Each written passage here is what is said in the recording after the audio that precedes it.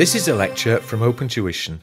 To benefit from the lecture, you should download the free lecture notes from opentuition.com.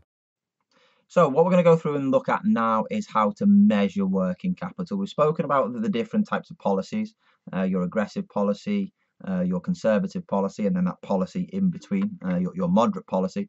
But how do we go through there and measure the level of working capital that we have within a business? So what we're going to go through and start off with is we're going to look at a couple of ratios. The ratios are relevant here within F1, but they're also very relevant as well as we move forward into F2 territory at a later date. Likewise as well, if you're thinking about your case study at your operations level here, I do think that you won't be asked to calculate ratios in the case study, but you may be given ratios and asked to discuss them. So I think it's important that you understand the ratios and where they come from so that you can then go through and interpret them correctly. Okay, so it's not just about the calculations, it's also about the understanding. Okay, so let's go through. First of all, to measure your working capital, or essentially first of all to measure, I refer to you as your liquidity, we can look at the current ratio. Current ratio, nice and simple ratio to calculate. Looks at the number of times, so measures it as a basis of x to 1, that the current assets cover your current liabilities. So current assets, inventory, receivables, cash.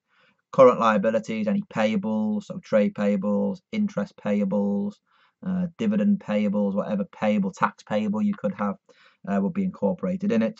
And you would like to have an excess of current assets over current liability. So in an ideal world, it should be greater than 1.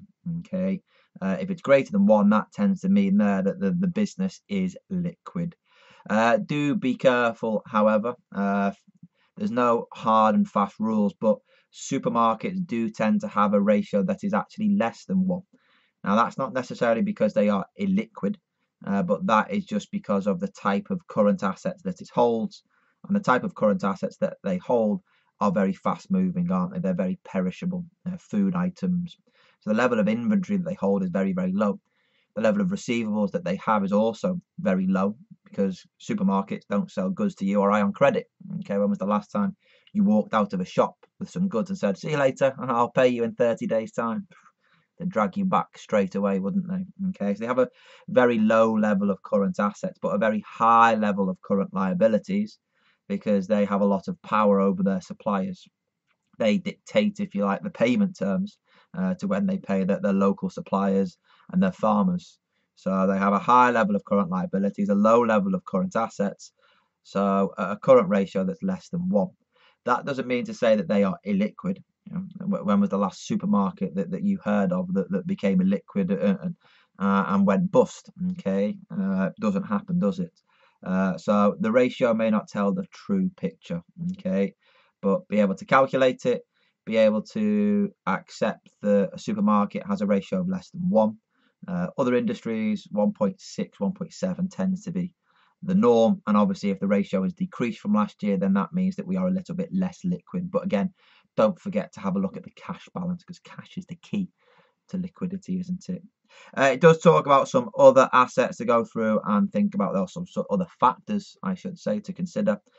Looks there at your asset quality. So you may have what appears to be an appropriate current ratio, but if you have old, obsolete inventory, if your receivables have a very long collection period and are overdue, then the quality of those assets is pretty poor and they won't necessarily be readily convertible into cash, will they? So therefore renders the ratio that little bit less useful. And also seasonality. The holiday industry is obviously very seasonal. A lot more people are on holiday in the summer, so that will have an impact on the current assets and the current liabilities. So as you progress through the year, the assets and the liabilities will fluctuate, and as too will the ratio. Okay. Again, if there is a fall in the ratio, may not necessarily mean that the business is less liquid. It could just be due to the part of the year whereby they have a very high level of liabilities before they then pay their suppliers. Okay. Current ratio is current assets over current liabilities. You've then got the quick ratio or the asset test, which is a little bit of a better measurement, if you like, of your liquidity because it removes the least liquid asset being inventory. Okay. What you can go through and do there, obviously, if there's a reduction in the quick ratio, that would bring about potential liquidity concerns.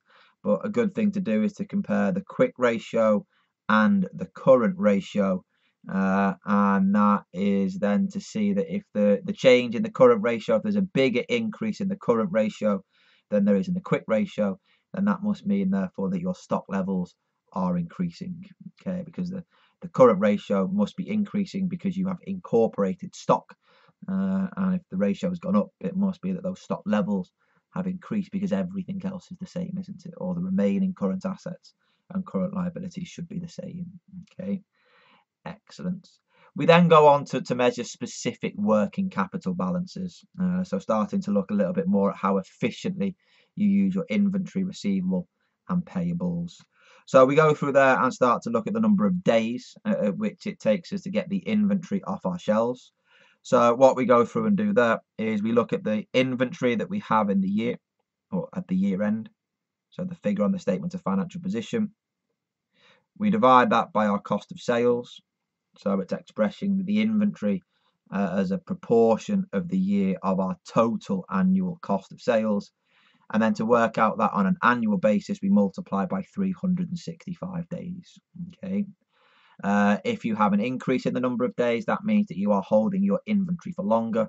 So therefore, you may then have, if you like, the risk of additional holding costs, the risk of old inventory and therefore obsolescence, which can reduce your profitability. If, however, you have a reduction in your inventory days, that could be because you are selling your inventory quicker. Maybe you have offered discounts on the sale of the goods to get rid of it quicker. It could also be as well that maybe you bought some goods that were necessarily cheaper. Okay, but that's going through there and looking at your inventory days. We then got your trade receivables collection period. Should we call it receivable days to you or I? Again, it takes an SFP figure, receivables, divide it by your sales. Technically speaking, if we wanted to be 100% correct from a management accounting perspective, that should be your credit sales. Obviously, if your cash sales are minimum, then just use your total revenue. But specifically, we should be using there your credit sales. Again, once you've worked out your trade receivables collection period or receivable days, you can then see there if there's been an increase or if there has been a decrease. That then allows you to see how effectively your debts are being collected. You know, if there is an increase in the number of days that it takes you to collect the cash, then that shows that there is a lack of efficiency. But if there is a reduction in the number of days, then obviously that is an improvement within the efficiency. Okay. Obviously, if there's an increase in the days, that brings about a little bit more risk because therefore there's an increased risk of lack of recoverability and therefore an increased risk of your irrecoverable debts, which goes through there, doesn't it, and reduces profitability. Okay. If we then go through and then have a look, is it at your trade payables payment period, payable days to you and I. Again, what we go through and do there is we take a statement of financial position figure at the top. So here it's my payables. We work it out as a proportion. It says cost of sales, but again, specifically, that should be your credit purchases. Okay, if you're given cost of sales, use it. If you can work out your credit purchases, use it. Okay. And then multiply by the 365 days. And all it does is it shows you how long you take to pay your suppliers. Obviously, the longer, the better for the business in terms of cash and keeping the cash back from the payment of the suppliers. But that increases the risk, doesn't it? It could indicate that you have liquidity issues.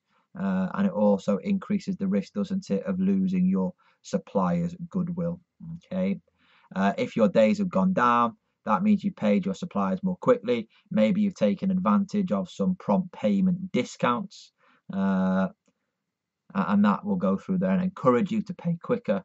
And it will also actually increase your profitability ever so slightly, because what you have there is your discounts received, don't we? Discounts received are a credit balance in profit or loss. So will therefore go through and increase your profitability ever so slightly. Okay.